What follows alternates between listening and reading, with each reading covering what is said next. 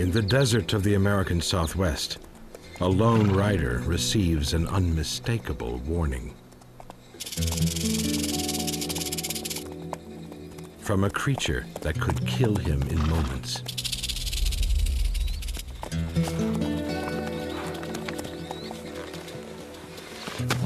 But between that sinister rattle and the deadly bite at the other end lies an amazing reptile.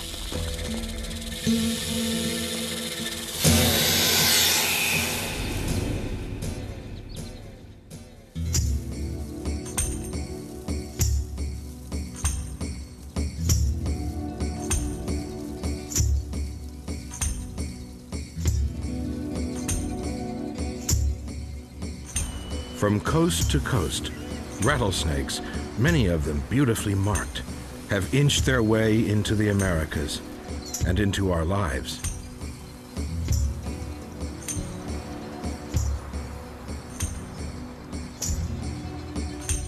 Rattlesnakes belong to the viper family. There are more than 30 species, and they live all the way from southern Canada right down through Mexico and beyond.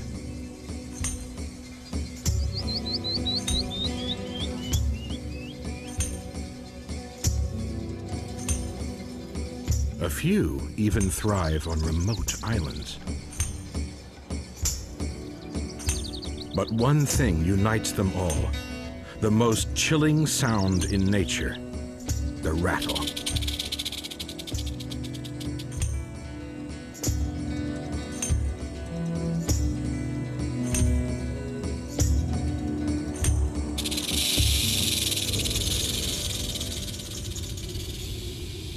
Fossils show that rattlesnakes evolved only 5 million years ago, not long after we did. They had to adapt to the vast open spaces of the Americas. Large animals could easily trample on them, and so rattlesnakes needed a clear warning.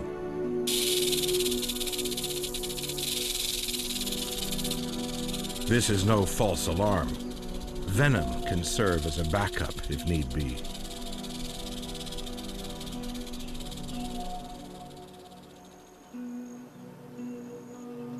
In the deserts of the Southwest, the only shelter is in the ancient rocks that scar the horizon.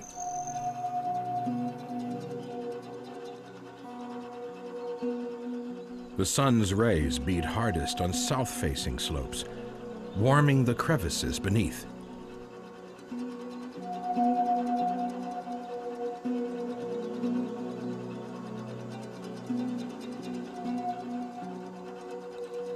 In winter, the rattlesnakes move in. Inside these dens, hundreds of them may end up in a tangle together. The odd non-rattlers, such as this harmless garter snake, rubs flanks with venomous rattlers.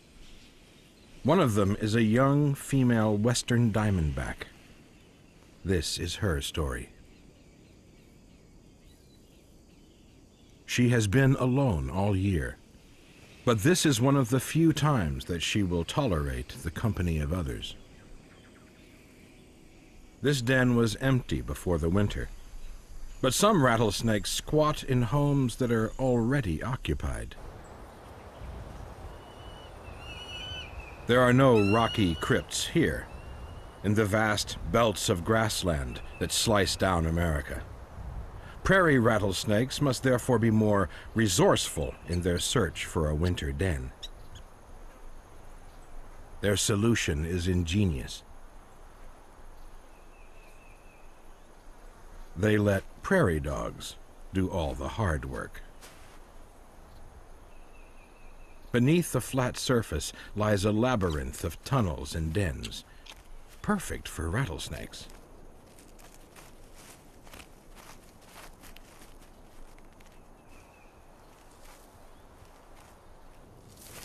Once in, the snakes, who got there first, are impossible to get rid of.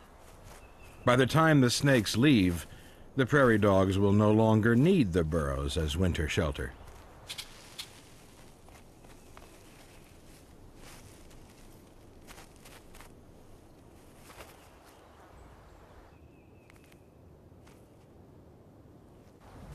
The prairie dog can't get home through its own front door.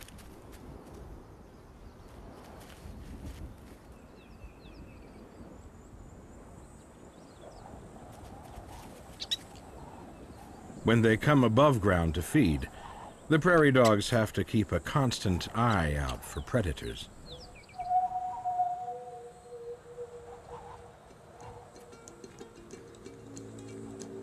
One of them, spotting danger, gives the alarm.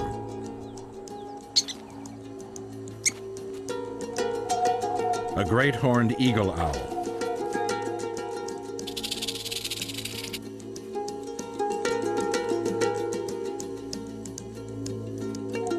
Time to find a bolt hole. Fast.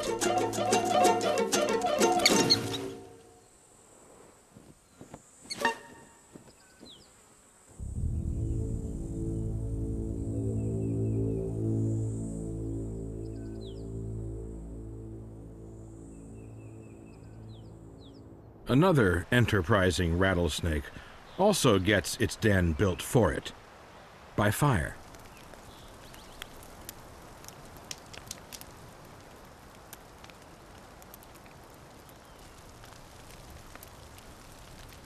After the last flames have flickered out, many trees are left blackened and hollow.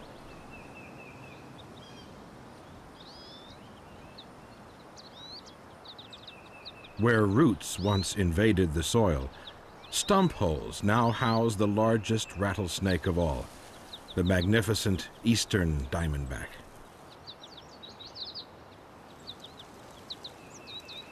Such fires create new homes for the survivors and promote new growth for the forest.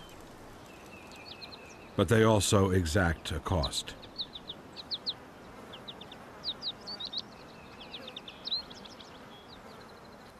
Winter is over, and the eastern diamondback leaves its shelter to travel the long distance to summer feeding grounds. Its elaborate markings help camouflage its 2-meter body.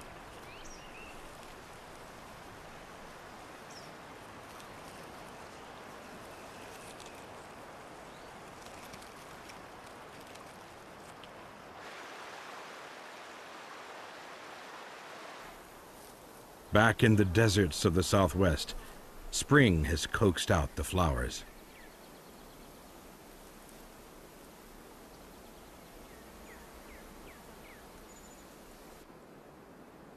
The warmth that seeps into the den gently rouses the rattlesnakes.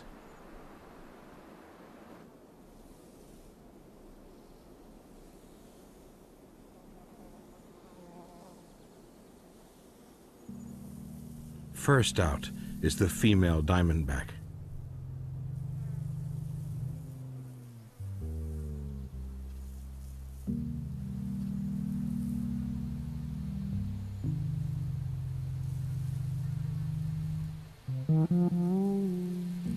Her last meal was 6 months ago, just before she went into hibernation.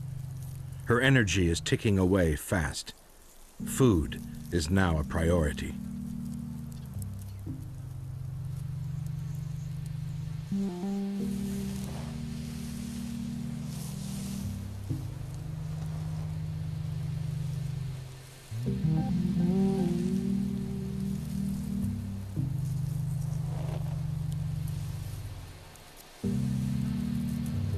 Still sluggish, she, like all reptiles, needs heat to get going.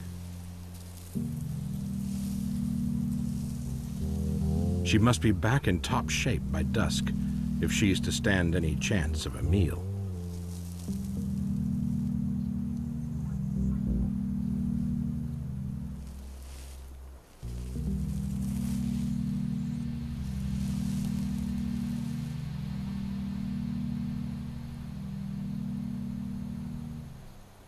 Back in the east, a rattlesnake already warmed up lives in the woody corridors between strips of wild cane.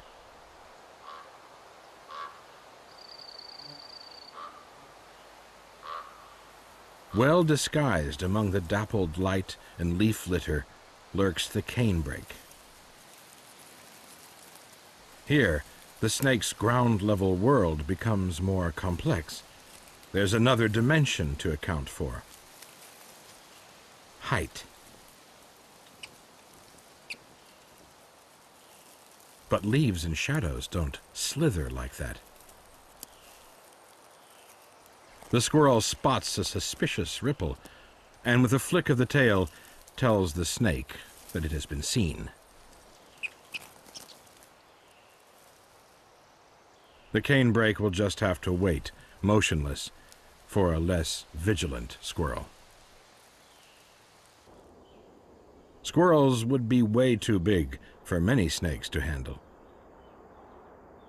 Here, up in the loose, steep rock slides of the mountains of Arizona, New Mexico, and Mexico, lives a rattlesnake that is barely a foot long. The tiny, ridge-nosed rattlesnake.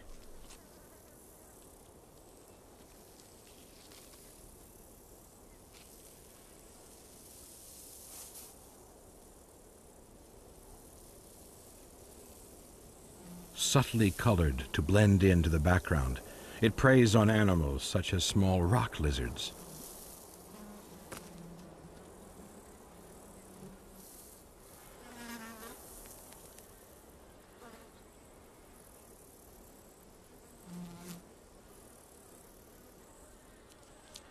The ridge-nose's narrow, arrow-shaped head lets it squeeze after its prey through even the tightest gaps. But so much about these tiny mountain snakes is still a mystery, partly because they live in such isolated, inaccessible places.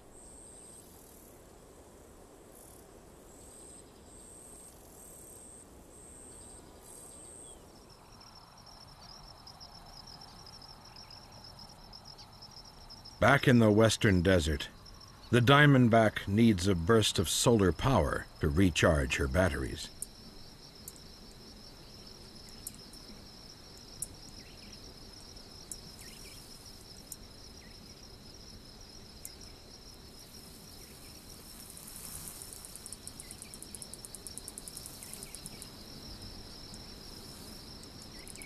By the time it's dark, her power levels have risen, and she is ready for action. Ready for her first unsuspecting prey, which should be out and about at any moment now.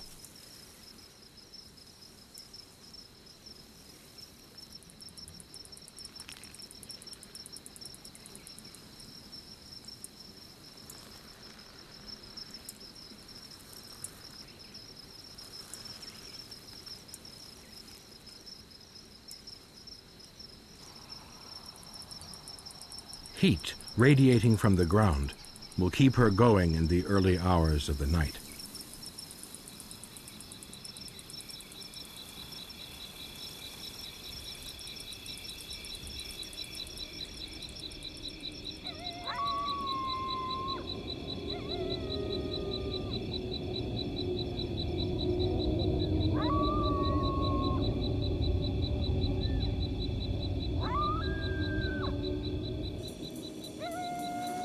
She wastes no time.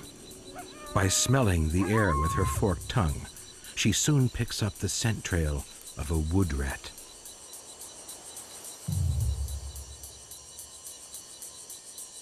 It signposts the way as clearly as a map, straight to the wood rat's nest.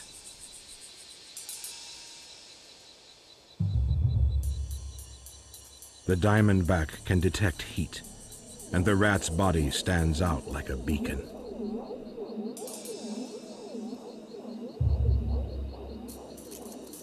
Two pits at the front of her head focus heat onto a grid of thousands of nerves. These, together with two more organs in her mouth, help build a perfect heat image.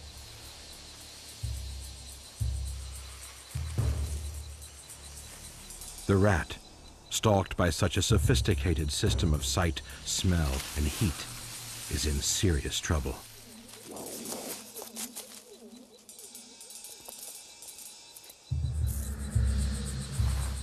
A spaghetti junction of old, stale animal tracks crisscrosses the ground.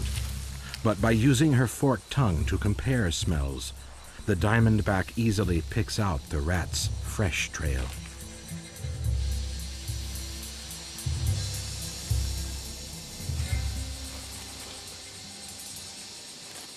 As night cools the air, the rat still shimmers with heat. The snake can detect even the slightest change in temperature.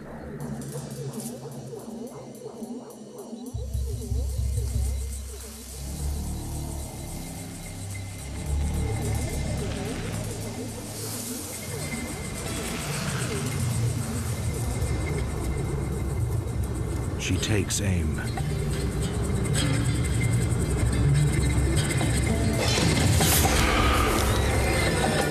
A single stab with her fangs, which are like hinged hypodermic needles, is all it takes.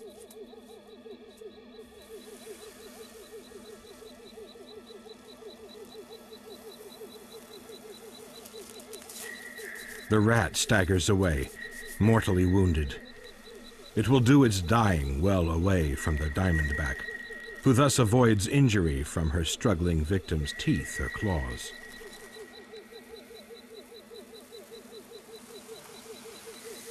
Venom is an ingenious, long-distance chemical weapon. Not only is the rat already dead by the time the snake finds it, but it is also half digested. Venom, which is made from modified saliva, is a rich cocktail of proteins and enzymes that breaks down flesh.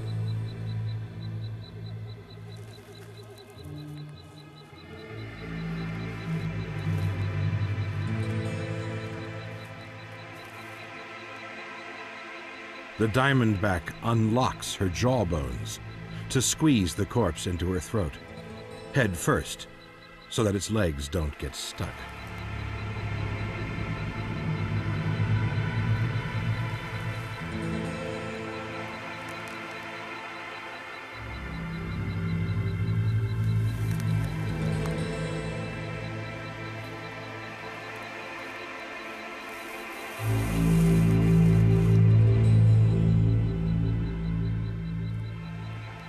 Her fangs help fork it in. With her mouth so full, she can neither get away from danger nor bite in self-defense, and must, for a while, depend on her rattle's reputation alone.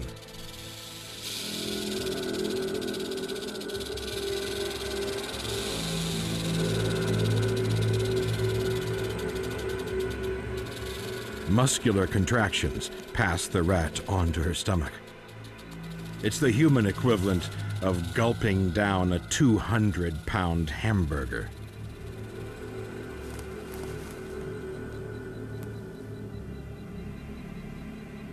A special tube poking from the base of her mouth, the glottis, allows her to breathe in mid-swallow.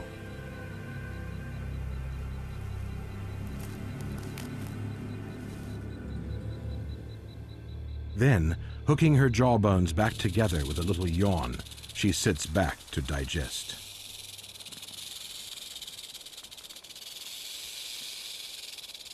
Not a whisker, not a drop of blood is wasted. It's an extremely efficient way to feed.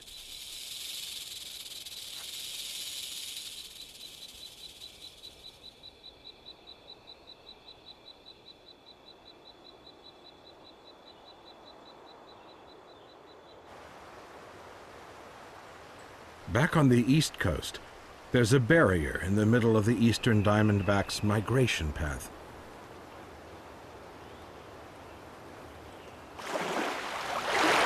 Fortunately, like many snakes, it is a superb swimmer.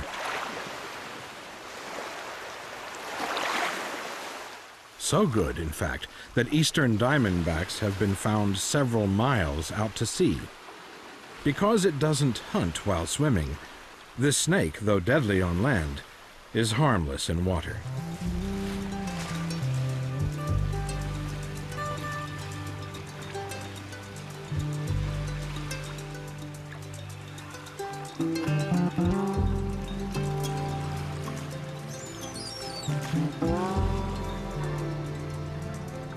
It pushes against the water in the same way as it does against the ground.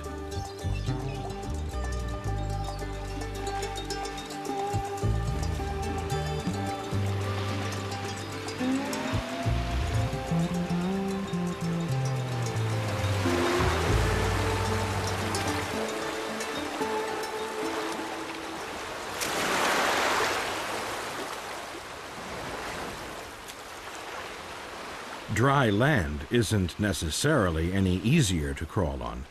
Loose surfaces such as sand make it difficult for a large snake to get a good grip.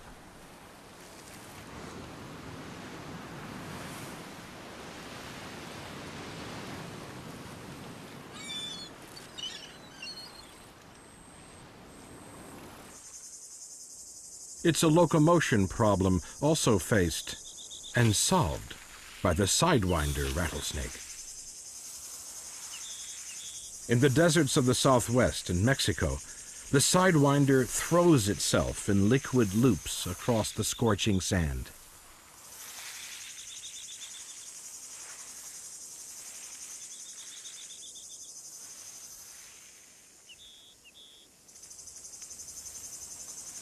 It's so hot here that only a few minutes out of the shade could kill it.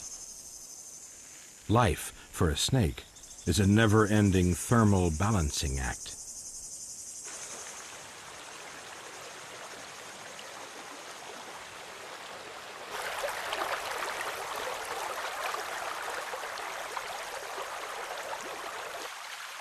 Rattlesnakes get most of the water they need from their prey, but the chance to drink is always welcome.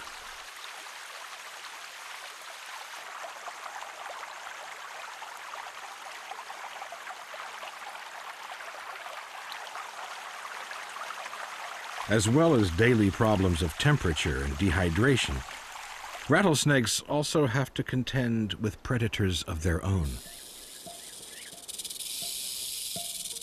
The diamondback, not nimble at the best of times, is still stuffed full of woodrat and is particularly vulnerable. And she's being eyed up by the fastest bird in the West, a roadrunner.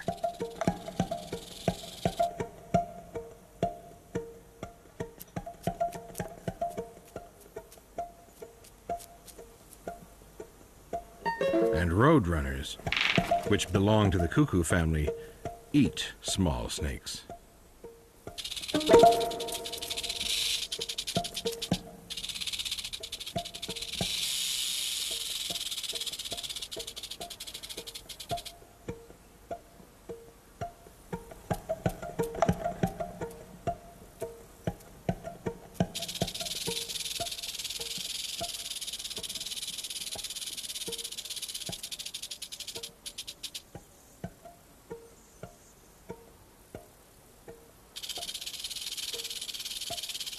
To kill, the roadrunner would have to deliver a powerful blow to the snake's head with its drill-like beak.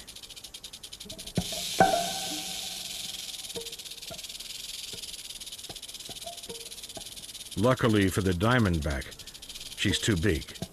The bird won't risk it.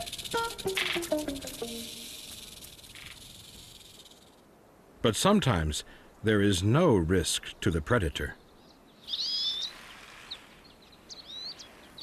The non-venomous common king snake appears to be immune to rattlesnake venom. Its aim is to coil around the diamondback and swallow her alive.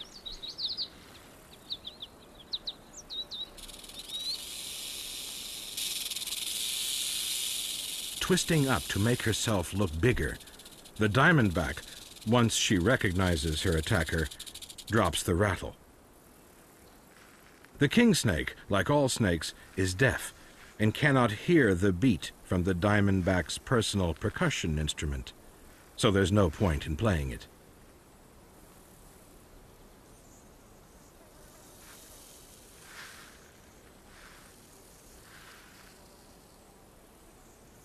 If the diamondback can avoid being grabbed by the head for long enough, the king snake may well tire.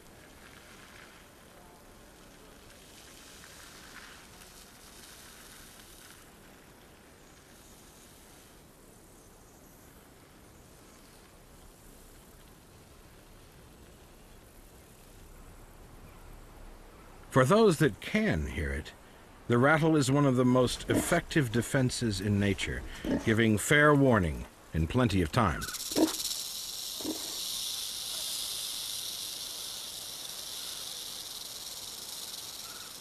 If it is heeded, no one gets hurt, and the snake doesn't waste any venom. If it is ignored, by a peccary, for example, the snake will bite, though often without injecting venom, which it saves for its prey.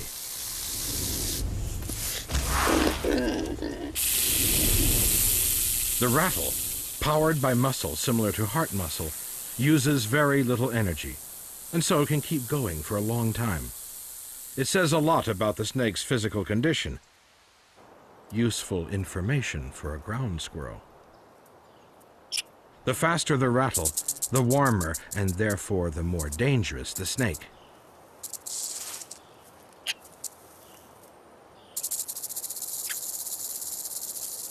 Taking a calculated risk, the squirrel launches into an intimidating display.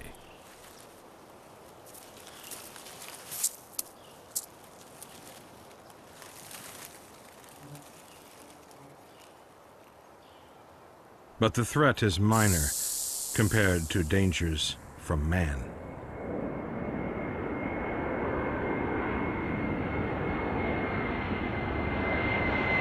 The city of Phoenix is surrounded by knuckles of high rock, home to isolated rattlesnake populations.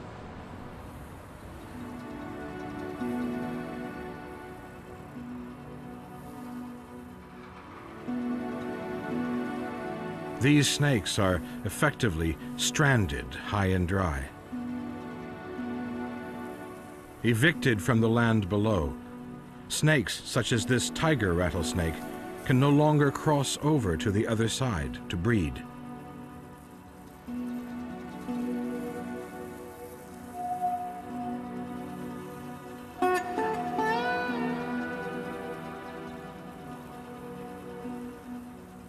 For now, these groups are hanging on, but just barely. Their future is almost certain.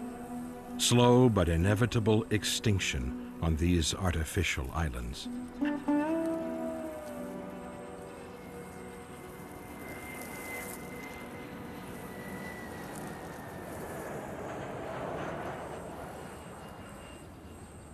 The snakes that evolved on natural islands, however, have no need to leave, for they occur nowhere else.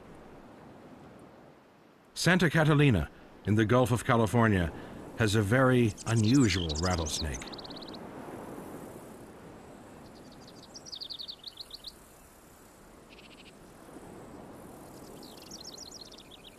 The island teems with small birds.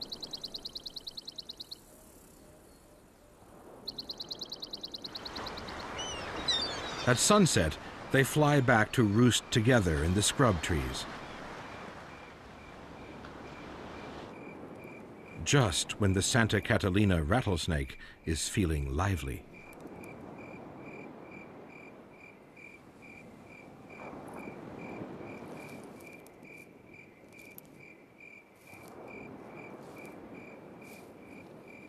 Most rattlesnakes have stocky builds, but this one, in order to reach the birds on the thinnest branches, has an unusually slender, agile body.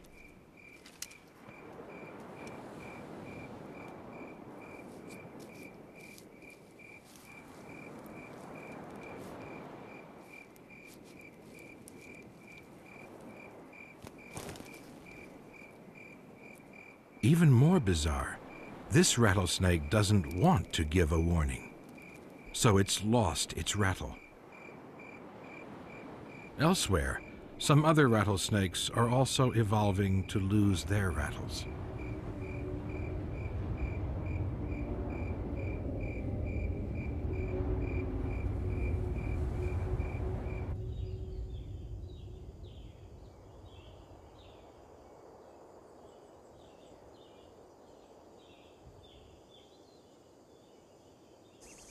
The diamondback has finished digesting her meal. Her old skin is no longer big enough. It's time for a new one. Like human skin, the top layer of snake skin is dead. Unlike humans, who shed bits of skin all the time, snakes do so neatly and dramatically.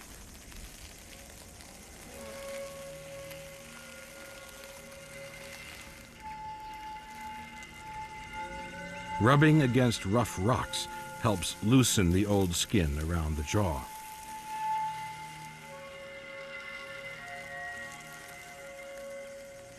Because her eyelids, which will also peel off, have fused into a hard, misty scale, she feels particularly vulnerable.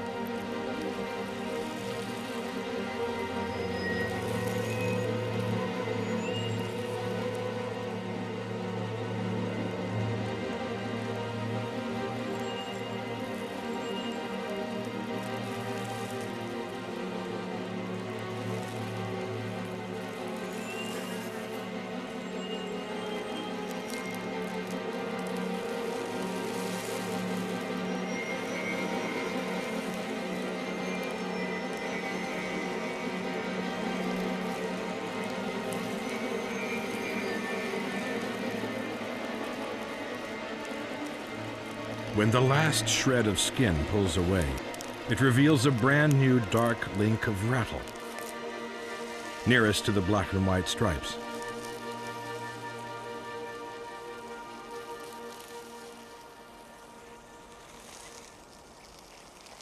The rattle is made of keratin, the same stuff as hair, claws, and fingernails.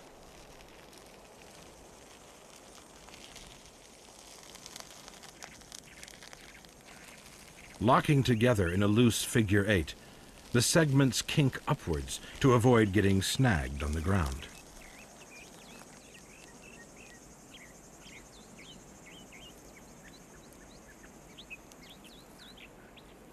The whole process of emerging, shiny and clean, from an old skin has turned the rattlesnake into a powerful spiritual symbol of new life and fertility.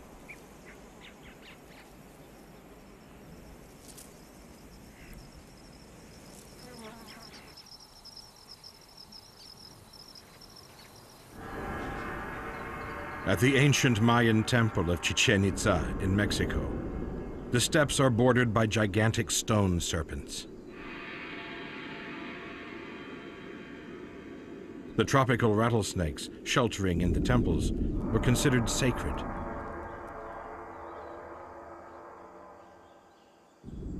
The snakes the ancient Mayans honored have been immortalized.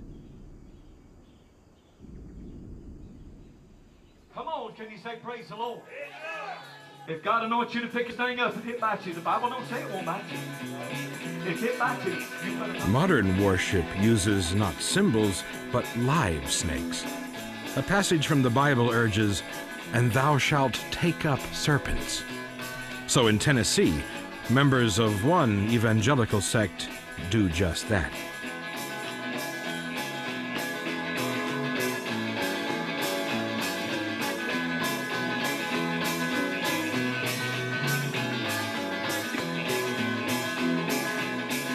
Elsewhere, rattlesnakes are slaughtered in their thousands.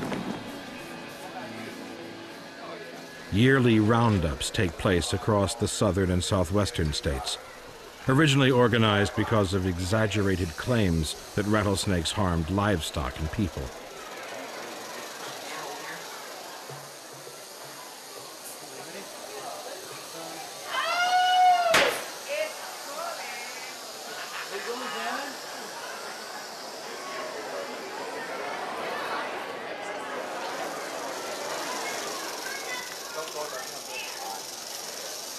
Today, the extravaganza is commercial.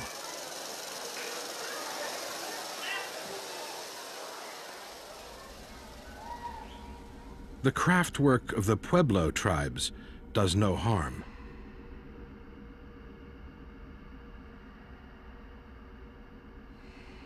Snakes, and rattlesnakes in particular, continue to be of great ritual importance to the Native Americans.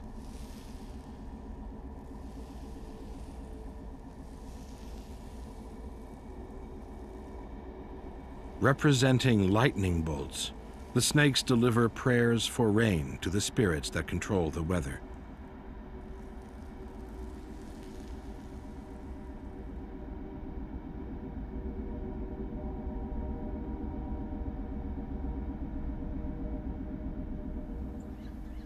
Paradoxically, female rattlesnakes, those symbols of birth, reproduce only once every 2 years.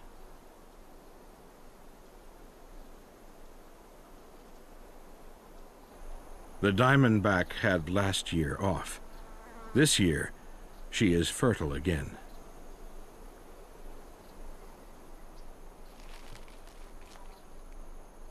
A male, following a trail of pheromones left by the female, seeks her out.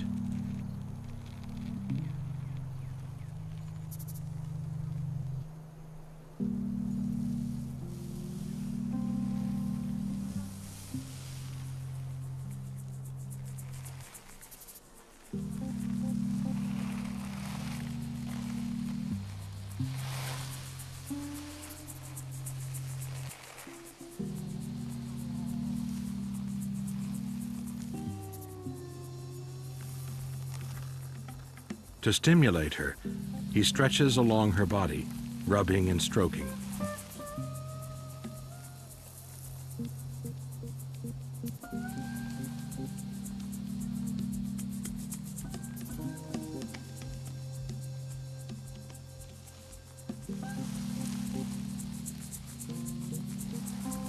If she is receptive, the diamondback will allow him to mate.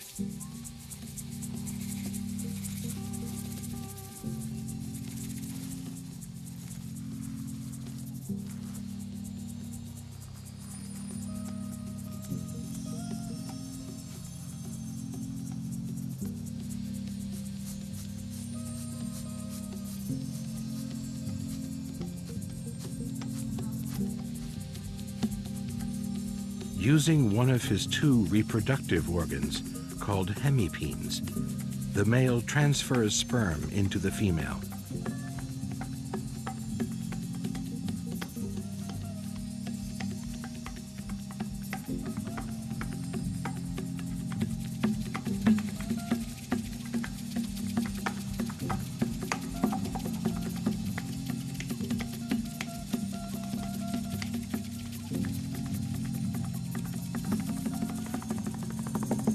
The pair may stay entwined for several hours. Because these encounters are rare, the diamondback can store the male's sperm until she needs it. It is his only contribution to the next generation.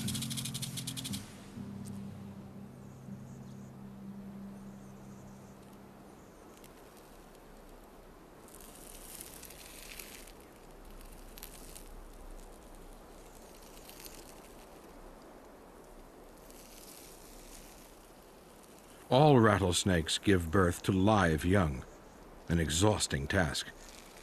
The diamondback can help speed up the growth of her unborn babies by spending more time in the sun.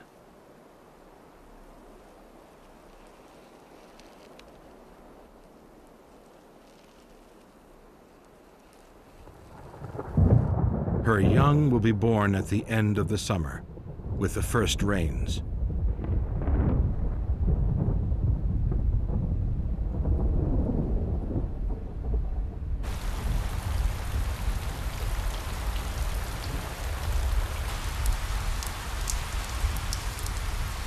Now the rattlesnakes are at their most active.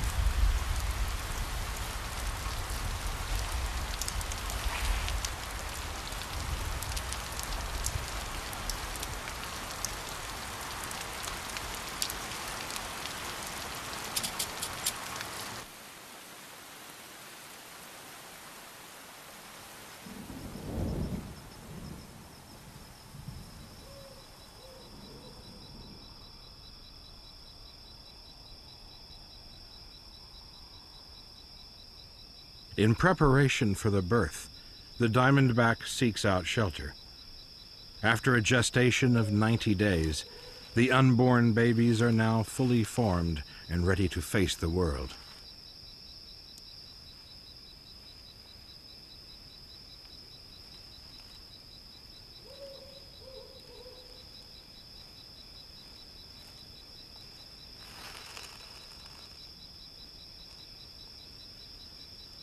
Muscular contractions help push them out.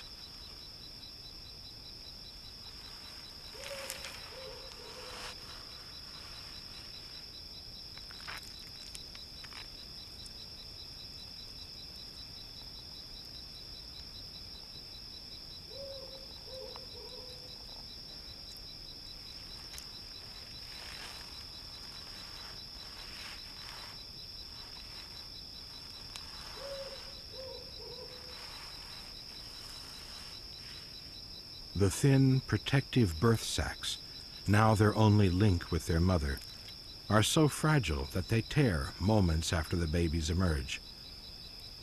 The little diamondbacks are independent in a matter of minutes.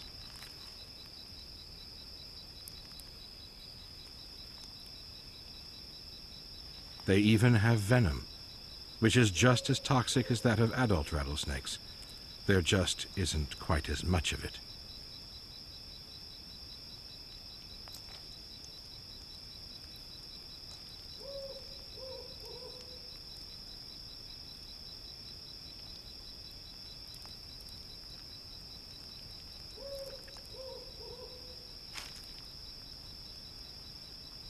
They are the spitting image of their mother, except, that is, for one little detail.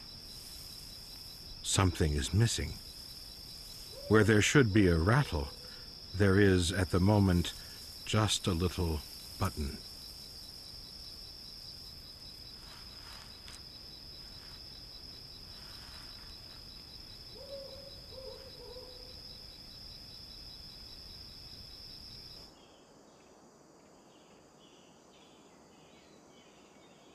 By morning, the diamondback has given birth to 10 new rattlesnakes. In a country where rodents still cause much crop damage, the young snakes are an important addition to the rat-catcher workforce.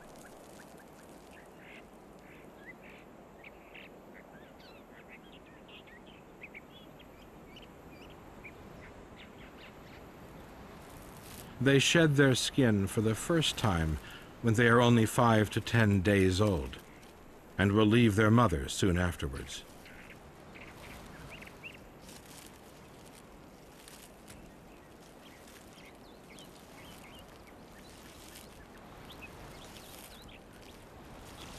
These young snakes will not become much of a threat to humans.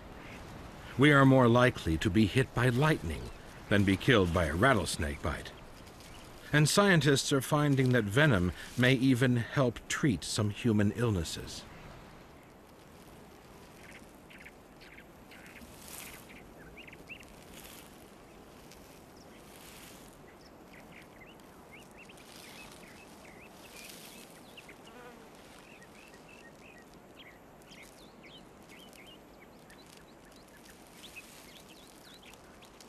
After the skin has come away, a horny sheath at the end of the tail is left behind and becomes the first segment of the young snake's rattle.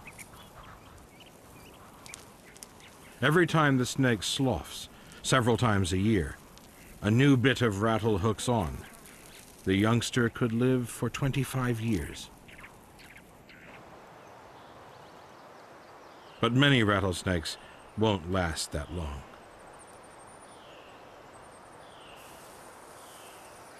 The huge eastern diamondback, for example, has just had to travel 20 miles to get back from summer feeding grounds, because suitable areas closer to home have been destroyed by human development.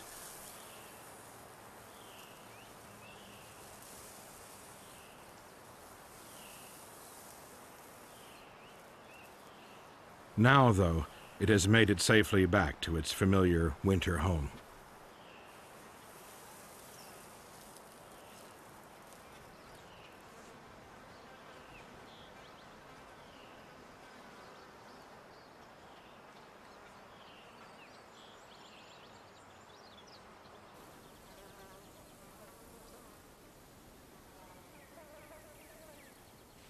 Winter is also coming to the desert, and the diamondback's year of hunting, mating, and breeding is drawing to a close.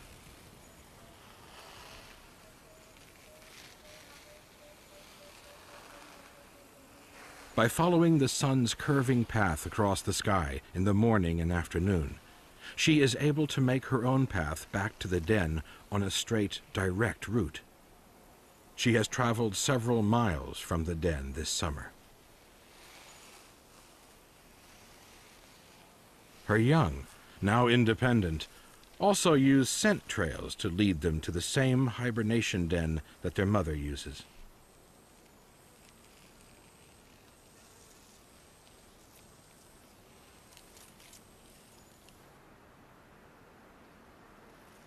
She, however, may not make it back.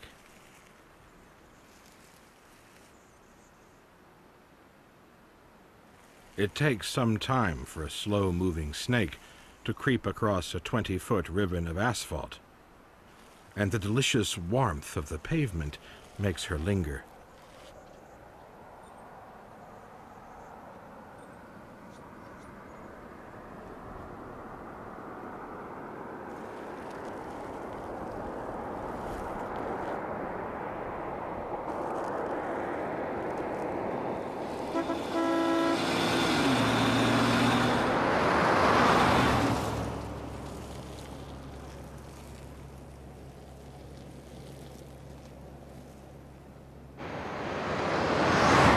For hundreds of rattlesnakes each year, the middle of the road is the end of the road.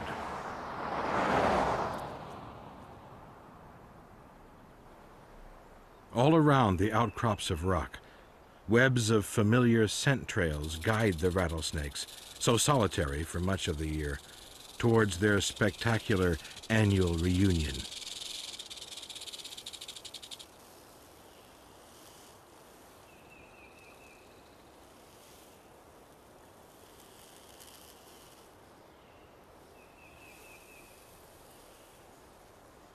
Outside the den, early arrivals have time to catch the last of the year's sun.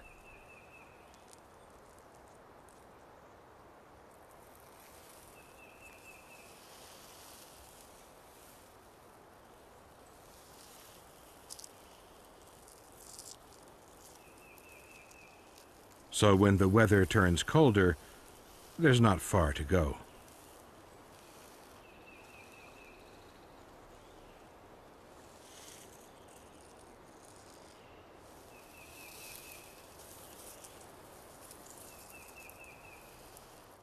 Having released them in the spring, the den now draws the same snakes back to its warm, sheltered core.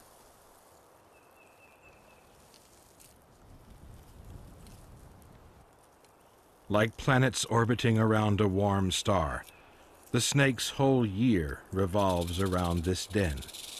Without it, the diamondback and the others would perish.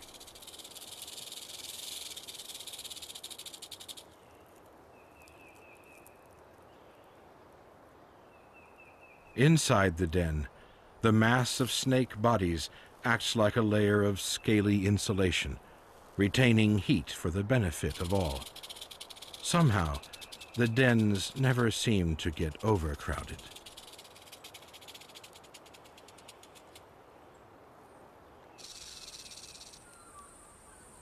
Favorite dens may have been in use for hundreds of years, passed on each year to the next generation of youngsters.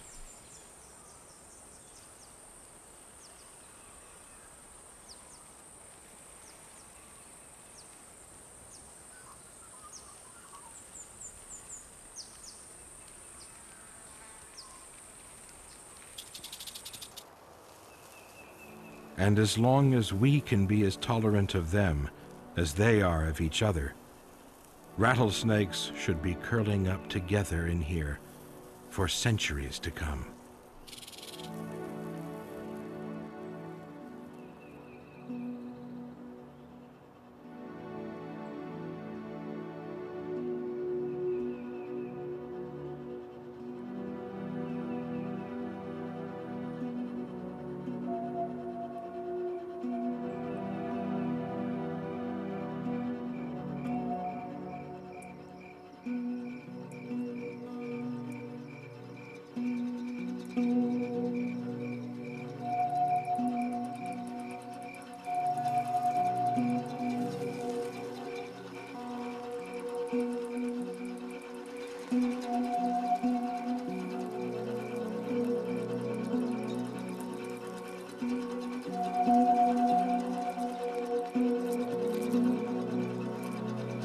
Lord.